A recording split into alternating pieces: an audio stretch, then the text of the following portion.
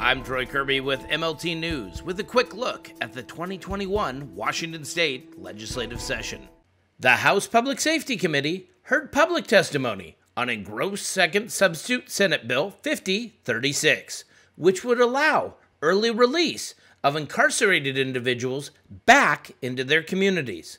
The bill passed the Senate 2721 on March 1st and would have to pass the House in order to make it to the governor's office to be signed into law. Thank you, Senator Dingra. So if I'm hearing you correctly, when you were mentioning that this particular bill has support from WAPA, as far as prosecuting attorneys go, they represent the interest of the state. Prosecutors represent the interest of the state. And the NAACP, you say that you have support from, and in this particular instance would represent the interest of the convicted. It's going to be difficult to talk about a history of institutional racism in our criminal justice system in 90 seconds. But let me remind this body that over the last 40 years, from truth in sentencing to tough on crime and all the different laws that locked up so many of our communities up. And I just want to correct Representative Graham for 1 second. The NAACP, we don't represent the convicted. We represent the community that's been impacted by incarceration. The NAACP obviously supports this bill, and as a former president of the Spokane branch and executive director for Revised Center for Returning Citizens, and I did the time, I obviously do as well. So some real talk, and in that I must tell you that I believe that this is a needed step in the right direction, that this bill and those like this move much needed change further down the court and then doing sort of the radical harms and racial impacts of our criminal justice system. This question is for Mr. Robinson.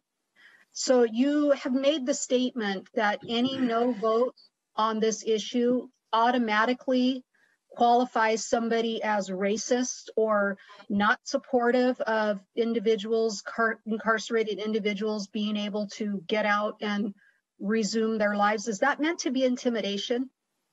No, not at all, ma'am. It's meant to be truth, because any real talk about the criminal justice system, any real examination has absolutely shown unequivocally that the criminal justice system is disproportionately harms communities of color.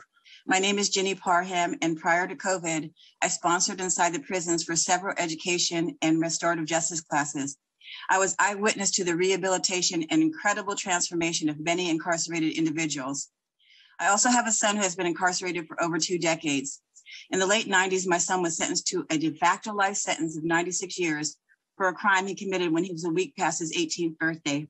Each year, new ways to release offenders early are proposed. This appears to be the solution to address the prison population and the cost of incarceration. This bill equates to mass release of offenders. There is no truth to sentencing. It's also signed and opposed to this bill. I want to be completely transparent. This is simply not a proposal that our association can get behind for a number of reasons that I won't go into here. I do want to acknowledge that of all of the proposals along these lines, this is frankly the most responsible that we've seen. And we think that credit is due in that regard. Thank you for watching the Daily Legislative Report by MLT News, covering the 2021 legislative session.